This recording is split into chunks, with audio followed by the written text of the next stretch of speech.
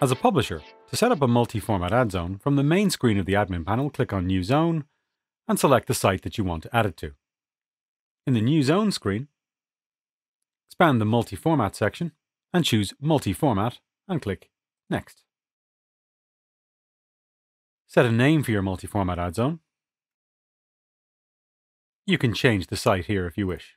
Whichever site you choose, you'll see a list of the banner and native ad zones recommendation widget that you've already created below.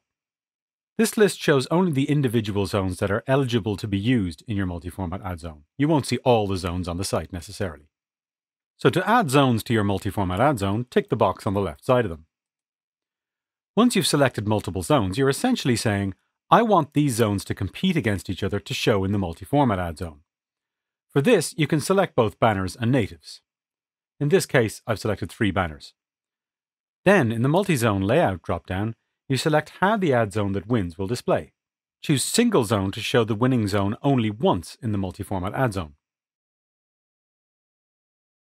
The other options, horizontal times 2, 3, and 4, and vertical 2, 3, and 4, these options will show the winning zone multiple times, horizontally or vertically.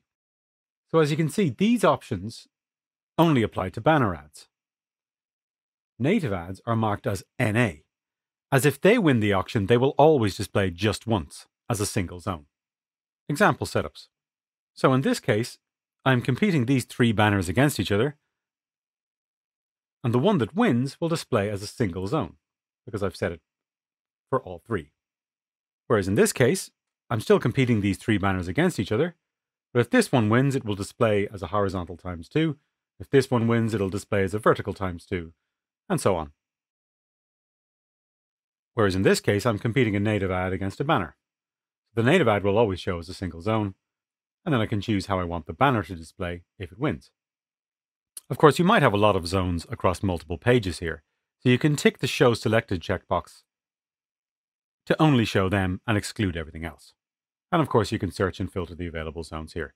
So once you've chosen your zones and chosen how they will display, simply click Create and copy the script onto your site as you would with any normal ad zone. And of course, the individual banner and native ad zones that are used in your multi-format ad zones will show in your statistics pages just as they normally would. Thank you for watching this video.